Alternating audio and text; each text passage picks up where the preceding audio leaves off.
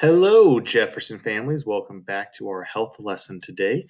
We're continuing on with our nutrition labels, and we are now talking about calcium. Calcium, you've heard of it before. It mixes great with something called vitamin D, which is the sun. So, calcium is a mineral that is found in foods, specifically dairy, and stored in bones and teeth in our bodies.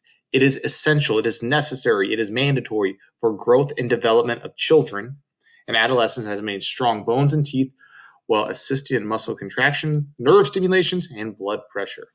So, why do you think you have milk every day at school? It's essential for your growth. Let's keep going. Our bones can be seen as the bank of calcium. If calcium is not deposited, as in we don't drink or intake enough calcium in our bodies, it will be withdrawn from the bones to be used in other areas of our bodies. If this keeps happening over time, bones can become weak and brittle, which may lead to osteoporosis. So, Mr. Briggs is allergic to milk. I cannot have milk. So that means I have to find a new way to get some sort of calcium in my diet. How do I get dairy in my diet if I can't have milk or cheese? I got to take pills. I have to take other supplements, other things, eat other things to do that. So, the amount of calcium absorbed in our bones is dependent on the amount of calcium that we eat and how much vitamin D we get. Vitamin D is essential for calcium absorption and is gained primarily through sunlight. So why do you think Mr. Briggs says go outside? Because it's essential for you. It can be found in small amounts of food, such as fish and egg yolks. I love my eggs, so egg yolks. Many foods are now fortified with vitamin D. Even in Australia, even though it's not here, these include margarine, bread, breakfast cereals, milk, yogurts, and juices. So a lot of the foods you might see at the store, when you're checking your nutrition labels, they say fortified with calcium, which means they added calcium in there to make sure you can get your daily calcium intake. Now, what they're seeing, though, I know what we're seeing, the government and what the surveys and all of them are saying is that 77% of girls and 64% of boys aged 12 to 15 are not getting their daily requirements for calcium. So if you're not getting the daily enough amount of calcium, what happens? That your bones lose the calcium that's built up in them, and your bones start to become brittle. So that means if you fall, instead of just a normal fall where you've fallen in the past, you go, ow, that hurt my arm. I'm okay. You fall and your bone's so weak, it just breaks. So that's why when people say, oh, you have weak bones, brittle bones, that's because you're not getting enough calcium. So you got to make sure you get your calcium. So how much calcium do you need?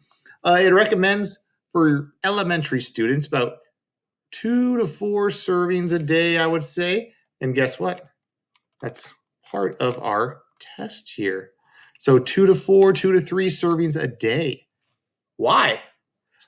Well, some say if our younger kids only have 1 to 1.5, 1 to 2, and our olders are 2, just take 2 to 3 servings. It's calcium. That's a glass of milk, some cheese. There you go.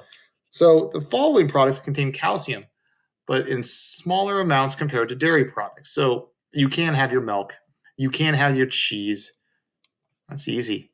You can do that. But other ways are leafy green vegetables. It's like broccoli. Ooh, I love broccoli. Bok choy. Fish. Fish is a good one. Nuts and seeds. Those are good. Calcium fortified foods. It's perfect. Calcium fortified foods.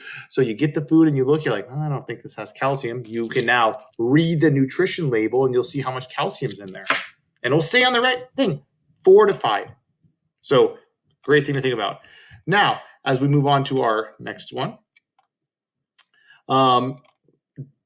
we went 2 to 3. Dark leafy vegetables have them. Salmon. There's cereals. Tofu. I don't like tofu. If you never had tofu, it's fake meat.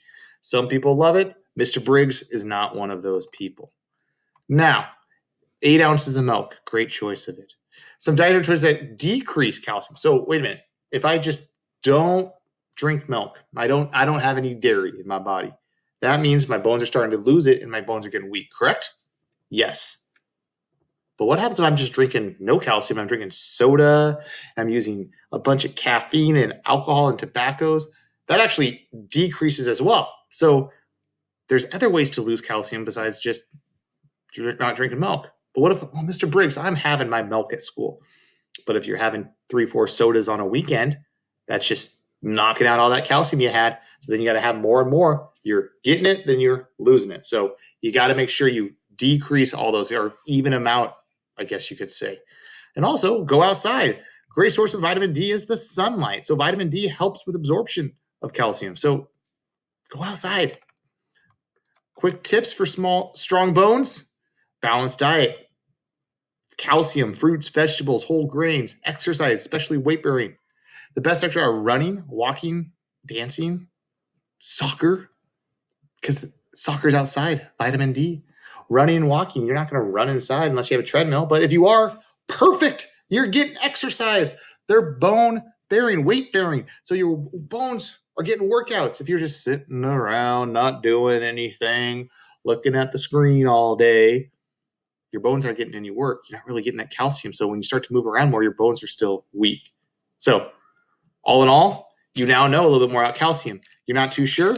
Look at the calcium label, the nutrition label on there. Check foods, check cereals that say fortified with calcium, which means add it in there. Go outside. Vitamin D, it's excellent for you guys. Thank you so much. Good job, Eagles. We're staying strong. See you guys soon.